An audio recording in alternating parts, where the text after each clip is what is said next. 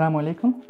My name is Hasnain Vali. I am 23 years old. I study computer science at Brunel University, and I am a British Muslim.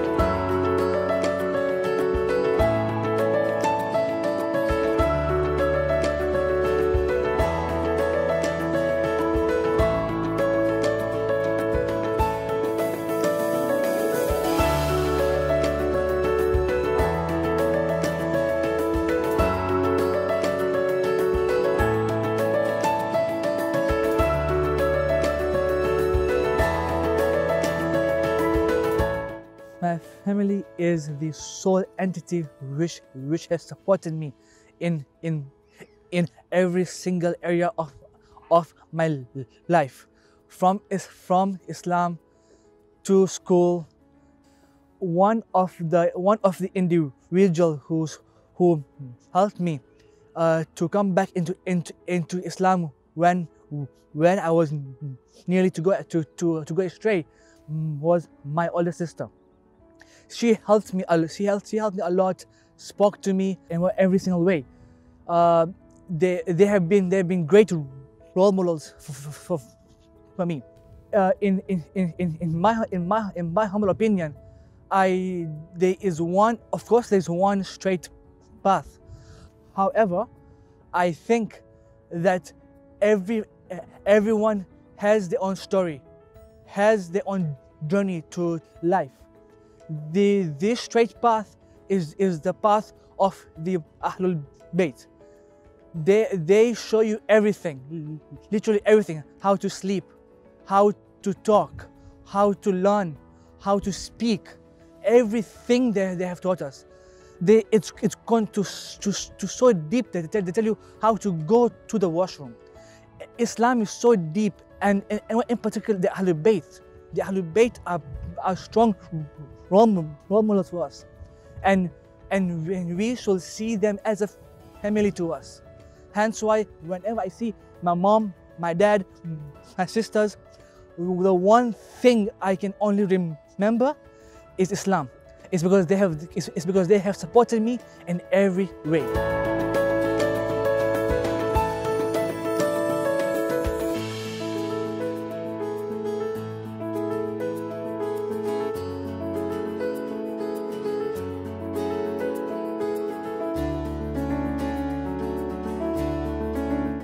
Being a young British Muslim, I think that yes, we are to some extent different. I will not consider us alien, but I would say that yes, of course we are going to be different, and that is what makes us us. That is our whole identity as being a young British Muslim. However, in terms of being equal, we are being treated equally, and the whole idea is for us to be different and be treated equally. Yes, we may have our differences. We may follow a different faith. We may follow something different or have different beliefs. But the idea that we are one equal, one huge community is what makes Britain Britain. The fact that we are a part of Britain, a small sect, a small entity. I think that we as young British Muslim, we can have our own aspirations. But I think apart from the normal, average aspirations, such as going to university, such as to work in a big firm, or to open our own business. These are things which we all aspire. I think Islamophobia is a huge thing in this world. I think, especially in the UK, I think it's huge. You know why? Because so I was looking at some statistics, and I saw that from the 1800s till today, there have been over hundreds, if not thousands of attacks towards Islam and the people who subscribe to this faith. And I've seen few people I know who have gone through such attacks. For example, there have been some people on the trains. Their hijabs have been taken off. I think our one and main aspiration is to be in a community where we are happy, where we are being loved, where we don't feel threatened for our own lives.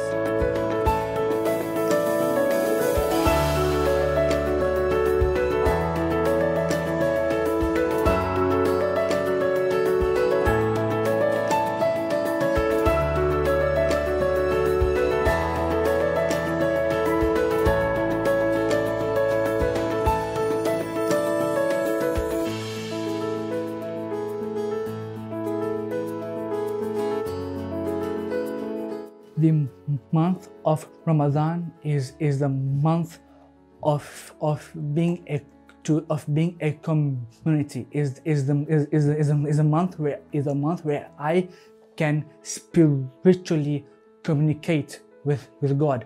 It's the month where to commit sins is not as easy.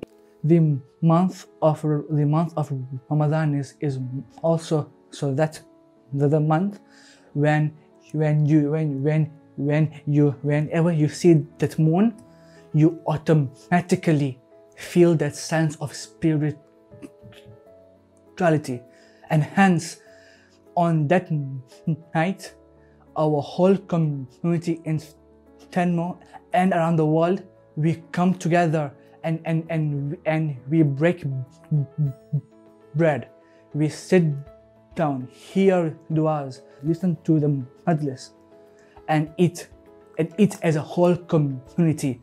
So every night in the month of Ramadan, so I spend it with my family, with my friends, with my brothers in faith, and also in humanity. Muslims, non-Muslim are all alike. One of the reasons why I fast in the month of Ramadan is not only for the physical benefits. So yes, there are so many physical benefits. The ability for the respiratory system to come back into normal. The ability to appreciate for food for what it is, the ability to strengthen our senses. There are so many physical benefits, but the one and only spiritual benefit outweighs the physical benefits by far. It's the thing where you can just feel that peace and the tranquility, the just being there, not eating and just concentrating concentrating on God, even though we may not actively be thinking about God, but passively. We are somehow doing, where we are somehow remembering the Almighty. And hence why the reason why I've fast is for the spiritual connection to God. One of the biggest obstacles in this month of Ramadan is university. We have 2 weeks or 3 weeks or 4 weeks of just exams. So it means we have to be in university in the daytime and being in the mosque at nighttime. And even if you don't have any extra exams, I'm just here, just doing work and just revising. I have a group of friends, Muslim and non-Muslim. We sit together in the library or in a room similar to this, and we do work. And what the good thing is, and because my friends they respect Islam and what they respect me as being a Muslim, they won't eat in front of me, or they won't drink from me. So in fact, they will also encourage me.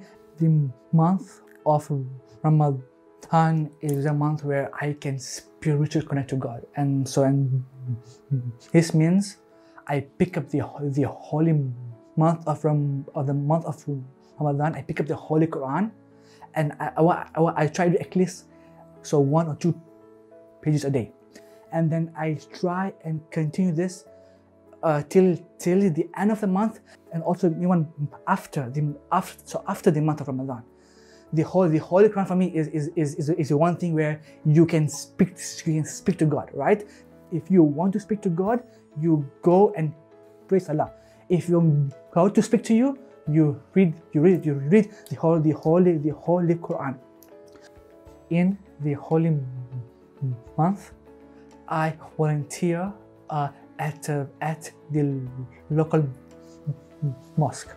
Now in this role as being a volunteer, we begin the program a bit early. We will do du'as, do iftitah and all of the other du'as. We hear a lecture and we then break bread.